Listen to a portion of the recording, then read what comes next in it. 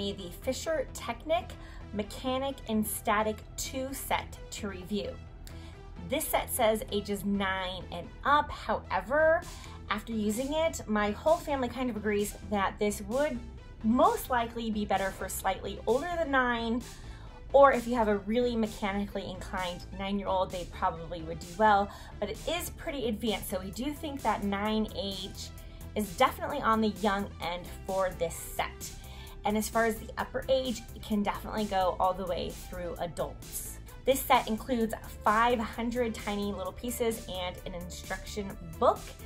And the pieces come in various bags and they're not labeled or anything. So it's kind of like you're doing a scavenger hunt for the pieces that you need.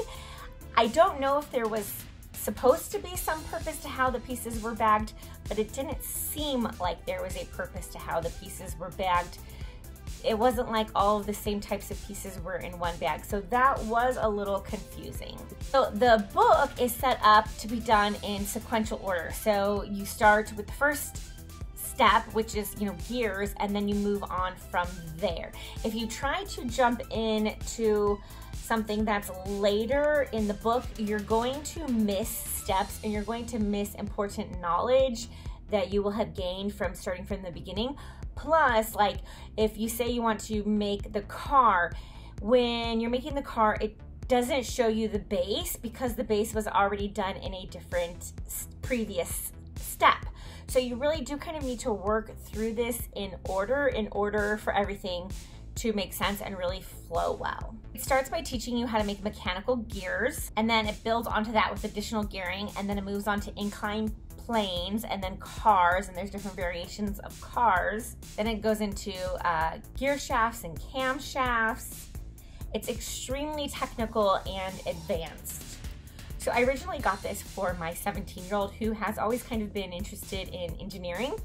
And although she is going to be a teacher, engineering was kind of like one of her interests too, and she's done some different engineering camps and things like that. So I thought this would be really great for her. But my 14-year-old also used it as well, and my husband.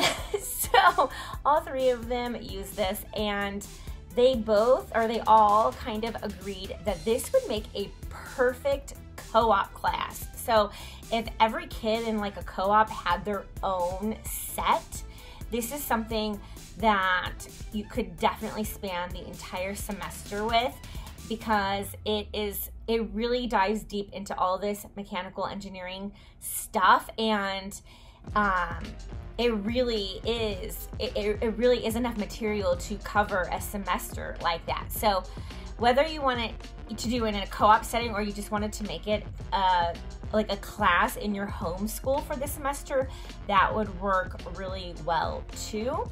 And basically you want to have space that you can have available for this set, that you don't have to constantly be taking it apart, because you're going to be adding on and building on to different things. So it's not something you really want to keep taking apart and redoing, because then you're constantly starting from the beginning basically. It does take a while, so it's not a quick thing that you can do. I definitely think that if your kid is interested in mechanics and engineering, that this set is perfect for them. They will learn so much, and you could even honestly give them some credit for doing this, because it takes a lot of time and skill to do everything in this set. Like I said, this set is really good for kids and young adults who are kind of more mechanically inclined, but for those who are not, this set might be overwhelming to them. So I would just really decide, kind of what your child's interests and natural inclinations are when you're deciding, whether or not to purchase this set. It really just depends on the child and kind of their inclinations and interests, whether or not this set would be a good fit. But I definitely think it teaches problem-solving skills and attention to detail, and of course, STEM. I mean, it's science and engineering, and The only other thing I will mention is that it does require some tools that aren't included in the kit, like you needed a screwdriver and that is not included in the kit. So you want to have some basic tools on hand. But other than that, all the pieces, of course, are included. And so it was a lot of fun. My teens and my husband had a lot of fun doing it, and they would definitely recommend it if you have a child or an adult who's interested in this type of mechanical engineering type of stuff. They would love this. So anyway, I hope this review was helpful to you. If you have any questions, please do let me know. I'm going to leave a link down below of my Timberdoodle playlist so you can check out all my Timberdoodle product reviews. I absolutely love Timberdoodle. They're a wonderful company, and you can always find hands-on and engaging stuff at timberdoodle.com. And so that's definitely my place to go when I want hands-on, engaging, and fun things for our homeschool. And so I definitely recommend that you go check them out. And I will see you in the next one.